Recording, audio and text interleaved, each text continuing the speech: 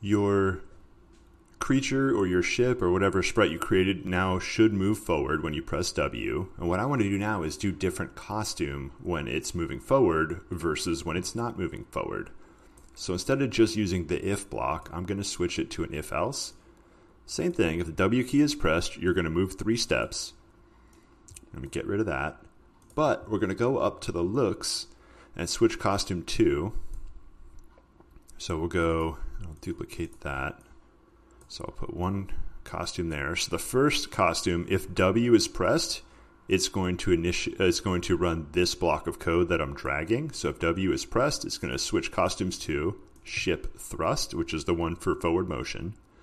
Else, the else block, when that is executed whenever this is false. When W is not pressed, we're going to switch to regular ship.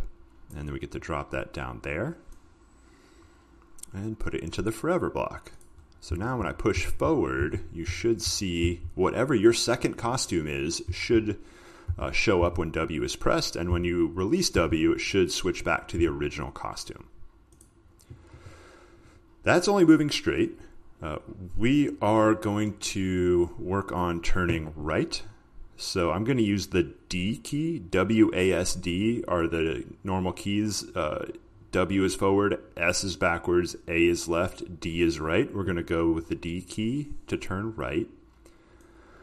A nice way to do this, I could duplicate this block right here, but when I turn right, I don't want to change the costume. And so what we'll do is just a regular if statement.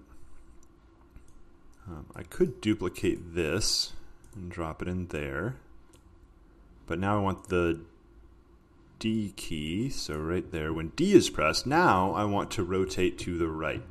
So that's under motion, turn, and this first one is to the right.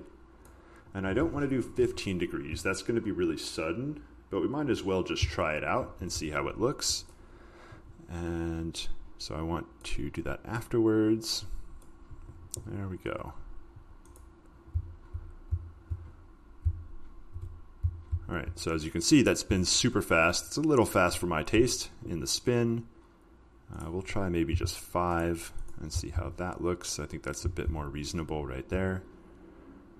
Okay. It's like my reset button doesn't work. That's fine. It should reset when you hit the green flag. Later on, your reset button does need to work, but it doesn't have to work at the very beginning while you're just starting. So we got the W key going forward, the D key going right. You have to turn left and to go backwards.